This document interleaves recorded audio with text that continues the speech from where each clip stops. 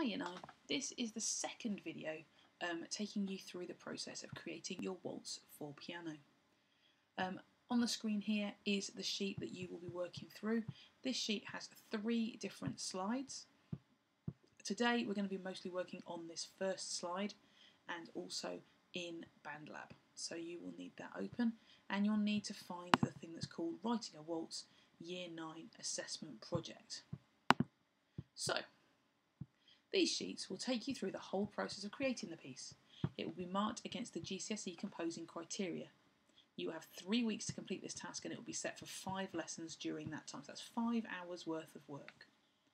The whole piece will have a ternary form structure, ABA. That means that it will have a first section which you're going to work on probably for the first 3 lessons, and then it will have a different section, and then the first section will come back at the end. Some of you will just do the first section. Most of you will manage 2 sections. A few of you might do all 3 sections, which would be fantastic. Okay? And as you're watching these videos, presumably you know that there are videos going to be there for each section. So the first thing is to plan your chord sequences. We're going to be dealing with 4 phrases. First phrase, second phrase, third phrase, fourth phrase. You can see here the first phrase is already filled in, and also in BandLab it's already here. So we can have a listen to it. It's also been labelled up with what chord is playing all the way across here. So there's C, C, F, G, A minor, D minor, C, G. And if I play that, you'll hear just a little bit of tune at the beginning, but mostly just the 2 piano parts.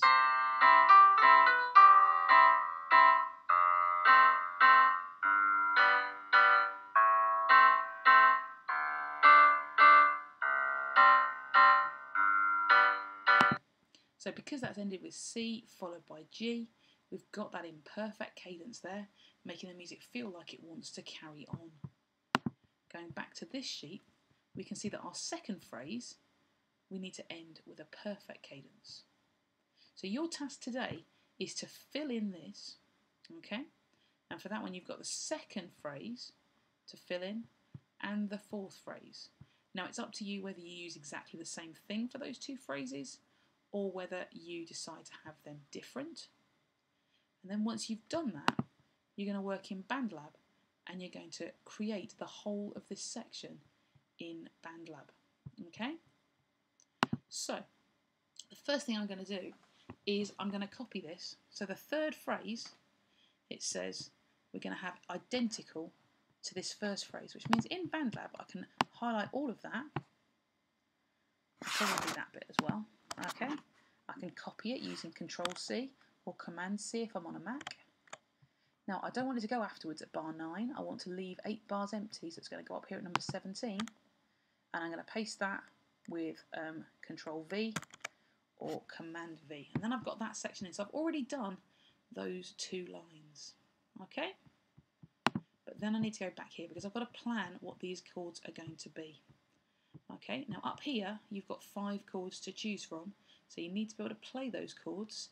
And when you're planning, you can plan this on keyboard or on guitar or on ukulele or using an online keyboard, whatever you've got that works for you. But once you've done that and it's written down here, you're going to need to be working in BandLab to create your work, because that's where your work is going to be marked and that's how you're going to hand it in.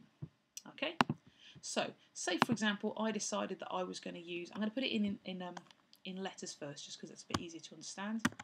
If I have a C, F, A minor, let's see what that sounds like. So C, F,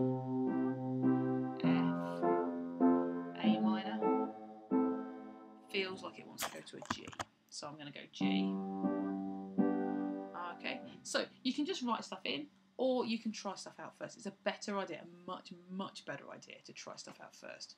Okay, because if I get rid of those, whoops, here we go, and I decide that instead I'm going to maybe go D minor, and then G, and then G again, and then, I don't know, D minor again. Okay, if I listen to that, G, G, D, it just doesn't have the same flow to it, and that's partly because it's too similar. There's too many chords the same, but it's also because those chords just don't work very nicely one after the other. Okay, so some chords will sound nicer going from one to the next than others, and that's about using your ears and deciding. So I am going to get rid of those, and I'm going to go back to, I think I had C, and then I had A minor. No, I didn't. I had F, and then I had A minor, and then I had G.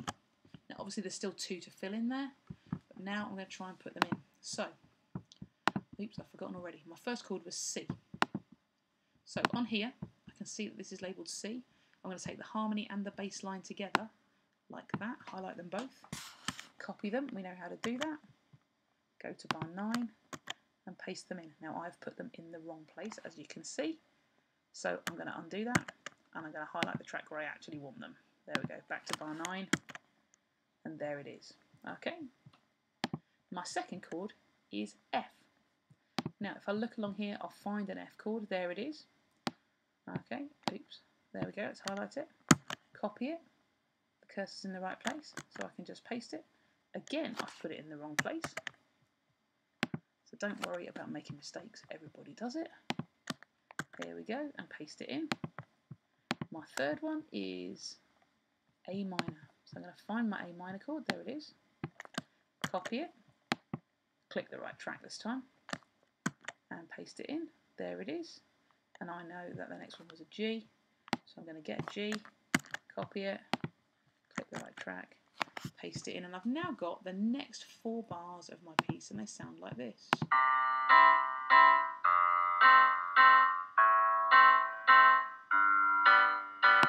Okay, which isn't very interesting, but that's fine because it's just the background. There will be a chance in one of the later lessons to develop your accompaniment and make it a bit more interesting, but at the moment it's just setting the scene for that waltz that you're going to create. So today's lesson, everybody should have 32 bars, that's up to here, by the time they've finished.